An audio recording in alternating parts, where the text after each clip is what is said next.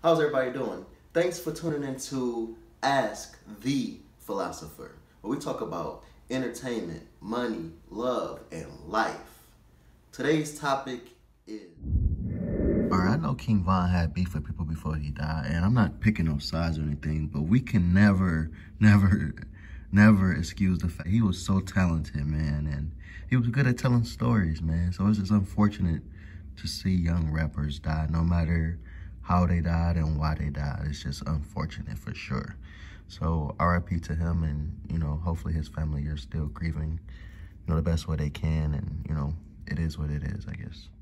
This Wayne story is so powerful because basically, you know, he was just saying, like, basically stay inside or you're gonna die, meaning, you know, if you're not prepared for the lifestyle of being out and about that life, then you could possibly die. And it's like his story is so powerful because it's really like almost like how he passed away. I don't know if that, you know, rings a bell for anybody, but it's just crazy. Remember this: I love you if nobody else has told you that today.